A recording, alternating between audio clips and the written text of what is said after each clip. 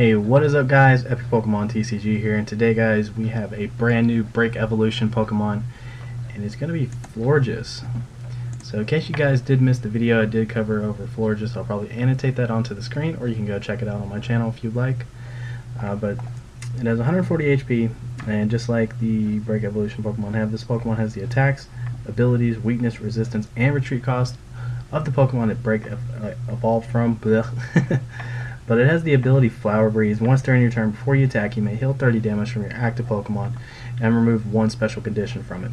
So, as you can see, the Florges right here that has the ability that pretty much every Pokemon that has a fairy energy attached to it has, I think it's all fairy Pokemon or whatever that have like energy attached to it. I can't remember off the top of my head. Lose one fairy cost for their attack. So now you're having a Pokemon that can actually tank a little bit and attacks for 70 damage, and plus it can't be affected by special conditions or something like that.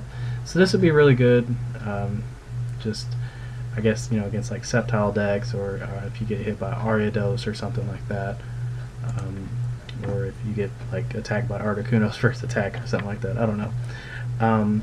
It's not overwhelmingly good, like it's not like absolutely crazy good, but still it's a pretty cool Pokemon. And I cannot wait to see the other Break Evolution Pokemon that are to come.